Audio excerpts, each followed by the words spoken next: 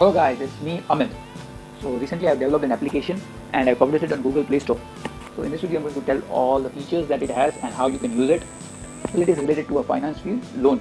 So if you are into loan business, if you are either a loan consultant or you are into a credit manager or credit officer, or if you are just a regular customer, a regular person, layman who is willing to get a loan and wants to see how things work, how much you will be paying, in that case this application is useful. So without any further, let's start. There are two unique things about this application. There are 6 main screens. So if you see loan calculator and comparison, change terms, and so on. Now out of this, the first two, loan calculator and comparison, you can observe that in all the applications that are available in Play Store. But the rest of the 4 things are very unique, and you might not get any application that offers this type of calculation. Second unique thing is each and every calculator has a code or financial nugget, I would say, and that will help you understand. And this would be in the top of the corner, and it would keep on changing. It is dynamic. So if you open that right now, again if you open it, it will be something else. So you can keep on, you'll be getting some financial nuggets on each and every screen. So let's start one by one. First of all, about this application, you can check out the version. Then you have share app, you can share it to all these mediums. Next is rating this application. If you want to share your feedback, you can rate it on the Play Store. Next is email us, like if you want to email me something, you can straight away use this option. Okay, so these are the basic options that's covered. Now let's go to one by one the feature. First is EMI. Well, it's very simple. You can just calculate the EMI that you'll be paying. Let's say you want a loan of 11 lakhs, then the interest rate is 10%. The tenure is, let's say, 5 years. If you calculate, you'd get the EMI amount, that is 23,371. This is the EMI that you'll be paying for 5 years.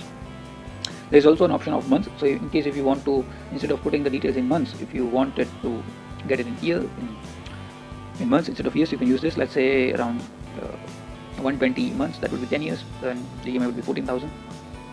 Loan amount, let's say you think you are comfortable paying 5,000 per month.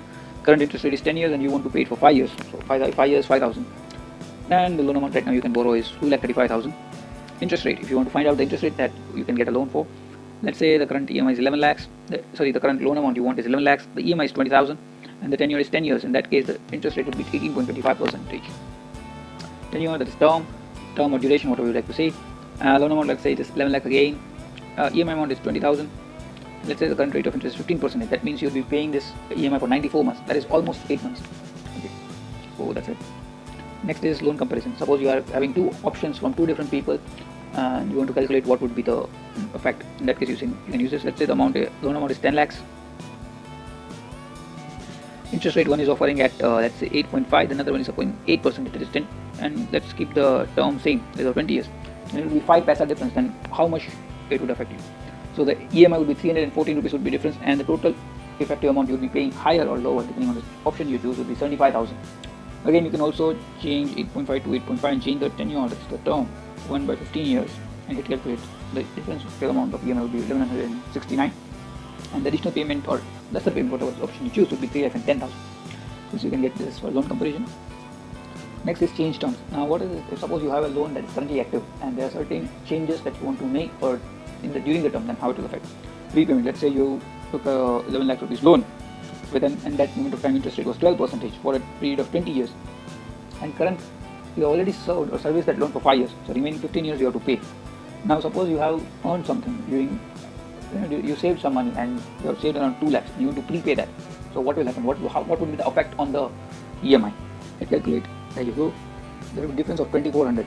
The EMI would decrease by 2,400. So instead of 12,112, it would be 9,711. So 2,400 would be the differential amount that you'll be saving per month if you pay 2 lakhs right now.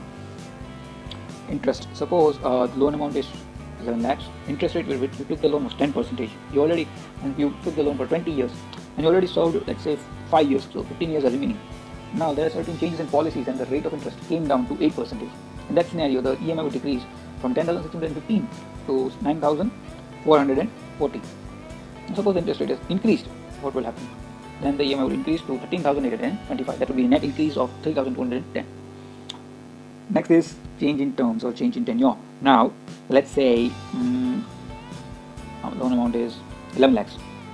Rate of interest is 10.5%. Interest, so the period is 20 years. Remaining is 15 years again. Now suppose this would be helpful. Let's take an example. Suppose you are at age of 35 and you took a loan of 11 lakhs at an interest rate of 10.5% for 20 years. You already served that loan for 5 years, so now you are 40 years old. Now, if you think that at the age of 50 I'm going to retire, then you don't want post-retirement any loan on your back. So in that case, what you want is you want to ensure that you pay the loan within the 10 years, of your service. And what you do, you have to decrease the years, the term. So current term, that is remaining term, is 15 years. You can decrease it by 5 years. In that case, what is the new term? That would be 10 years. Let's calculate. You get the option that current EMI is 10,982, and the new EMI would be 13,405. So effectively, if you start paying 2,424 daily, every month, in that case, your loan would get completed by the age of 50 itself. So there will be no payment post your retirement. Next is fixed obligations to income ratio. What it is like? Let me give you a small example. Suppose you are earning 50,000, then you are not willing to pay the whole earnings into an EMI, right?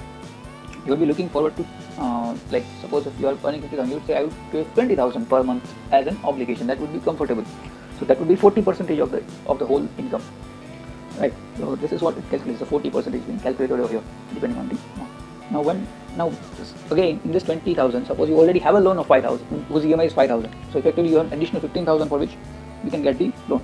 This whole complex calculation can be done in this application, in this application's feature. Okay. First of all, let's say the loan is 10 lakhs, interest rate 10 years, 20 years, appraised income, let's say 55,000, and currently you are already having an obligation of 10,000.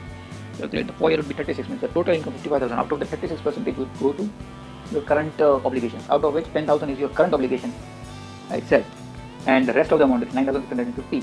That would be IRR, that is 18%. So 55,000, 18% would go to service the current loan which you have applied, and rest of the 36% will be going on the obligations which you currently have. Next is obligation.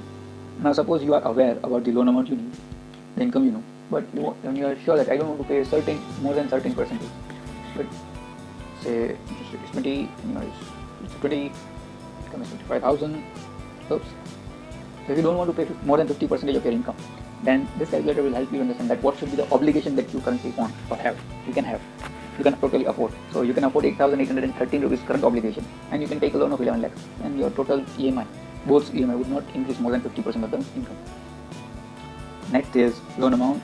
Suppose you know the interest rate, that is 10, is 20, income currently you have 50,000, obligations you have 5,000, and 4 years is 50, then means you can afford a loan of 20,72,492. That is the amount of loan you can afford. Next is ROI. Suppose again the loan amount is 11 lakhs, tenure is 20 years, base income is 50,000, obligation is let's say 6,000, 4 years 20. In that case, what would be the rate of interest? That would be 20.36. So if the rate of interest is 20.36 or anything below that, you can take that loan. That will be comfortable.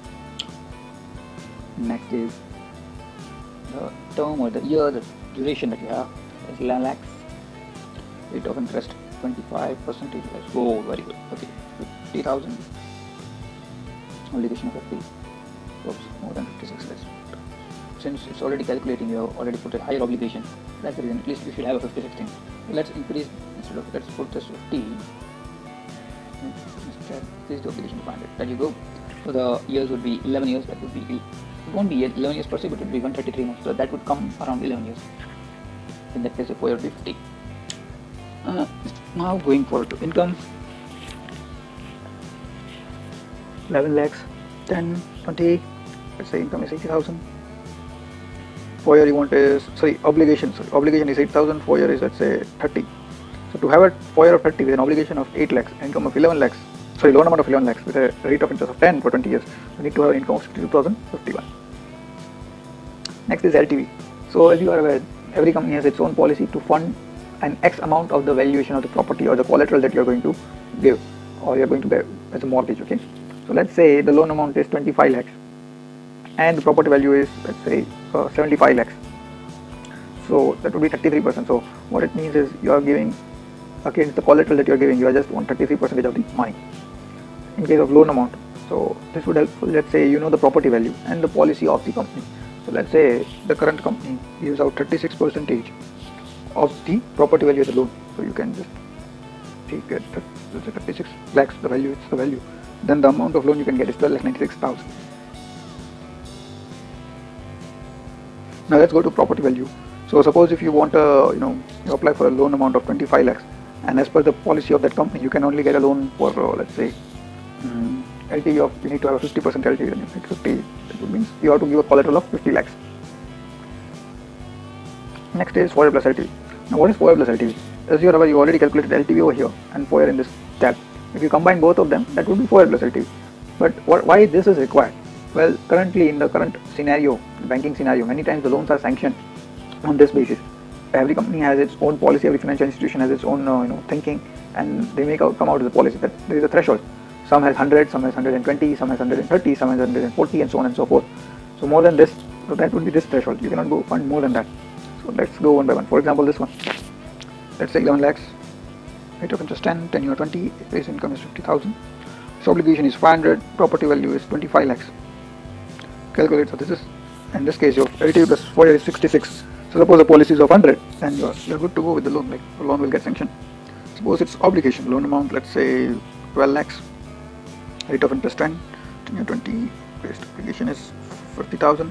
Property value or the collateral value is, let's say, 36,000, so 36 lakhs, and the combined FOIR you need to have is 100. In that case, what should be the obligation that you can very well have? So you can have an obligation of 21,000. Still, you would be good to go. Next is income. Say 11 lakhs, rate of interest 10, tenure 20, appraised obligation 50,000, property value 22 lakhs, LTV plus 400. You can calculate. So the income you need to have is 1,21,230 in order to survive this. In this case, I appraised an obligation of 50,000, which is quite higher. But anyway, if you have an income of 1,21,000, you can always go for 50,000 obligation.